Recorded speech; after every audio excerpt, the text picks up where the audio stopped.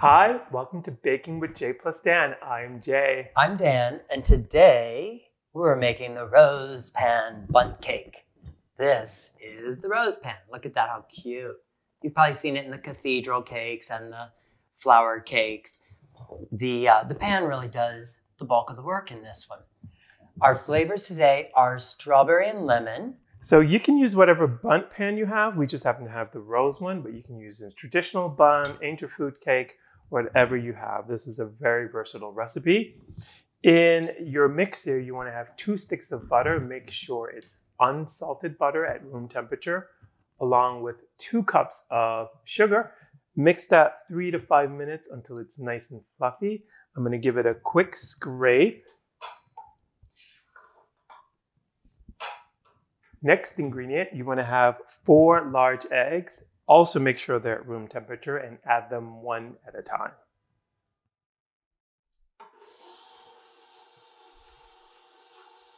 Our eggs are nicely beaten to the sugar and butter mixture. And now it's time to add our flavoring. We have 2 teaspoons of freshly grated lemon zest. Gives it a really good punch. Along with 2 tablespoons of fresh lemon juice and 1 teaspoon of vanilla extract.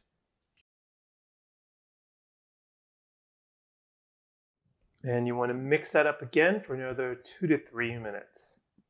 So our flavoring has been mixing into the egg, sugar, and butter mixture. Give it a quick scrape, and now it's time for the dry ingredients. We have 3 cups of all-purpose flour. I'm going to whisk that together with 1 teaspoon of baking powder, 1 teaspoon of baking soda, and 3/4 teaspoon of salt. Just make sure it's all blended together. So we'll add our dry ingredients into the batter with 1 cup of buttermilk. Make sure your buttermilk is at room temperature, or you want to alternate it between the flour and the buttermilk, flour being the last addition. So we start and end with the flour. This happens to be that whole fat buttermilk that's so hard to find. So look for the full fat version. I think it gives it a nicer texture.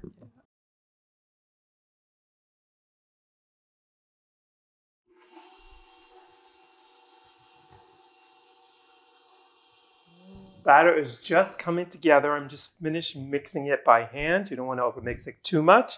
And you can see the texture of it. What you want to do now is reserve 1.5 cups of that batter so we can do our strawberry swirl.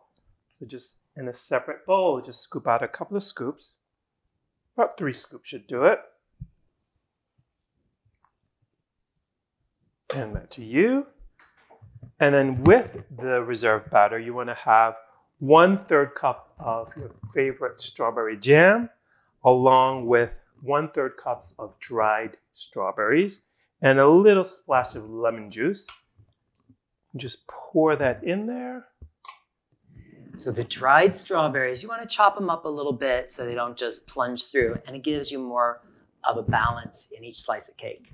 Now to that batter, I like to add just a little dab of food coloring. You don't want to put too much because you want it to be a little bit festive, but not overly red. So just a drop or 2. But again, you can use this with whatever fruit you like. Maybe you can do raisins if you have, or cranberries. Dried cranberries would be good. That'd be great. Dried apricots would be amazing. So in our pan, this is the other tidbit about the pan. Use a silicone brush and some melted butter and go in before you put the flour. Butter through all of those crevices. You want to make sure it's completely covered with the butter, not to the point that it's saturated. Save that for your buttered popcorn. And then flour, a nice light coating of flour, and make sure you knock out all the crevices so it's completely coated, and that's going to help you unmold the cake in the end. So it's time to assemble the cake. We'll start with our white batter. Drop that in first, just making a small ring around the bottom. And then on top of that ring, you want to have your strawberry mixture. and just do like a medium-sized scoop in it.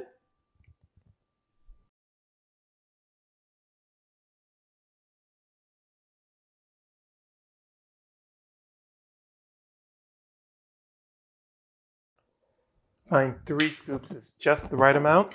And just take a knife or a spatula, whatever you have. You can even use a toothpick. And just gently swirl the 2 mixtures together. Try to get a little bit of the air pockets out of the cake. And then it's time for the next layer. We'll do the same thing again.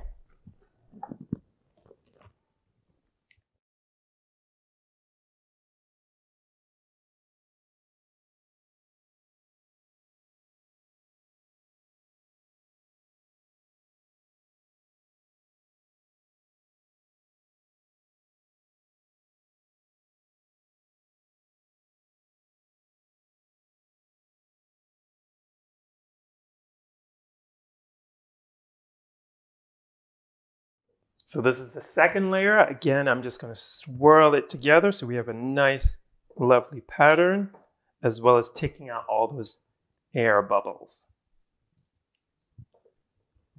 And you'll have just enough batter at the end to try to cover all of the pink batter. I always feel like that gives a little surprise inside, but they'll know by the petals too, right?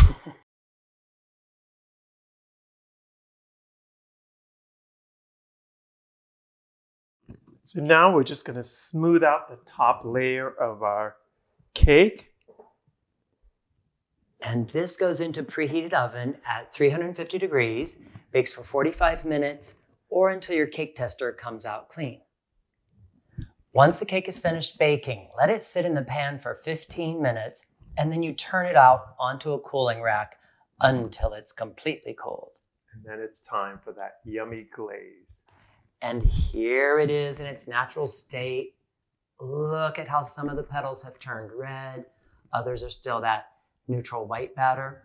You could serve it just like this. I think it's delicious. You could do a little powdered sugar on top or make this fabulous glaze. Yes, so I like to start my glaze with one 1-pound box of powdered sugar, along with 3 to 4 tablespoons of your favorite juice. I happen to use pomegranate because of the color and the tang. And to that, you want to add 2 tablespoons of softened butter, the zest of 1 lemon, and 1 tablespoon of that lemon juice. Mix it all up until it's a nice consistency like this. You want it to be thick so that it clings to all the little crevices of that beautiful rose Bundt pan, but you don't want it to be too thick where it just, doesn't glide over easily. So once that's all mixed up, you just start to pour it over your cake.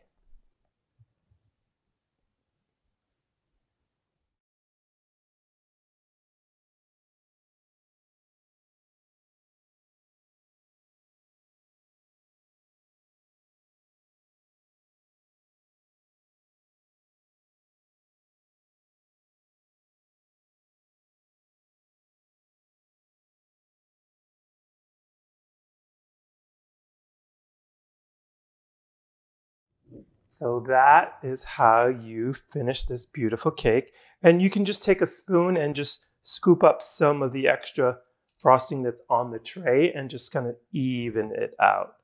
Now you want to let that set for about 2 to 3 minutes so that we can come back and add our little pomegranates. So after the glaze has a moment to set up, we're going to go in with fresh pomegranate seeds. And this just gives it that fabulous pop on top. You get a little burst of pomegranate, then you have the chew of the strawberries inside and the zest. It makes it look like a party. So we're going to let this set up for another 10 minutes and then we're ready to cut it and serve. So look at this. It's so majestic. Very dramatic cake. So we take a serrated knife. Let's see how this cuts. Oh, just smooth. So easy. I think this cake would serve 2 people easily.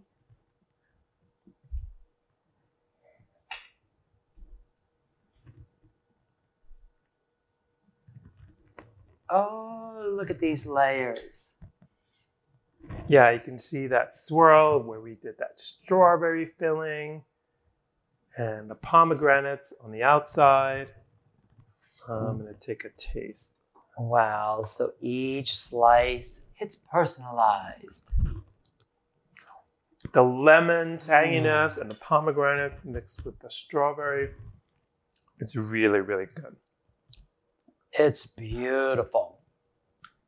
Also, this is fabulous. You have to give it a try.